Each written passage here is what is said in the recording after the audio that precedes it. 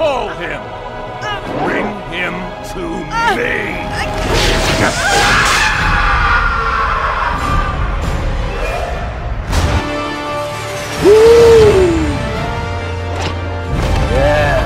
I'ma beat your ass. Well, Mr. Snyder. Really? Really? So, says here that Zack Snyder has plans for Justice League 2. I'm assuming that is after the Snyder Cut hits. If it is a big success, what did I tell y'all? He will be given the reins back if this is a success. I bet you this is the case. What's going on? Says here, Justice League director Zack Snyder has revealed that he has ideas for a potential sequel that could follow up his HBO Max miniseries. As Screen Rant reports, Snyder recently appeared as a special guest on a League of Mayhem livestream from the Nerd Queens to discuss his version of Justice League, which will release in 4 parts on HBO Max in 2021.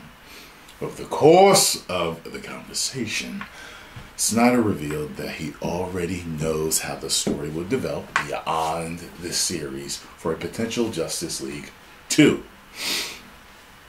What do I say to the world about, what happens when Darkseid comes to Earth? He quizzed. And then what? Is that a thing? And I think, wait, is that a thing? And I think, listen, the truth is that, did I write and did I have and conceive a complete, do I know what happens when Darkseid? Yes, I do know what happens.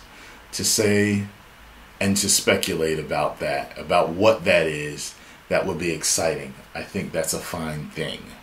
I gotta hear him say it, because I'm sure I didn't read it the way he said it. The way it was punctuated, it looked funny. Ray Porter's Darkseid is expected to be featured a few times during the Snyder Cut of the Justice League. First, Diana will see him depicted in an ancient mural. Then it seems a flashback. Sorry, my phone. The flashback will show us Darkseid leading the parademons against the Greek gods as his pre-Darkseid version, Euxis.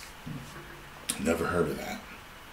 It's likely the Uber baddie will appear a few more times in the movie as well, especially after Steppenwolf's defeat. I thought that was the strangest name, Steppenwolf. Darkseid's role is just one of many confirmed differences that the Snyder Cut will offer. Check out our sideshow below for more, or read our individual stories about the new design of Darkseid's Herald Steppenwolf, Jared Leto returning to reprise the Joker role from Suicide Squad, and Joe Magdalene. I always have a problem pronouncing his name. Manganiello.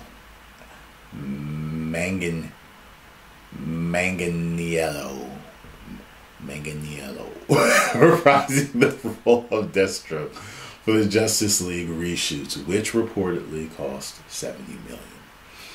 For more on the Snyder Cut in general, check out our deep dive into the legendary project's history. Well, folks, I bet you that's the damn deal. It's like, look, the fans spoke. We answered the phone. We answered the fans. We're going to do justice by Mr. Snyder. Give him the Snyder Cut. Let him do what his vision always was. Let the fans see, and let his truth speak for itself. If it's a hit, we give you the series back. If not, we part ways. I bet you that's what the damn deal is. I bet you.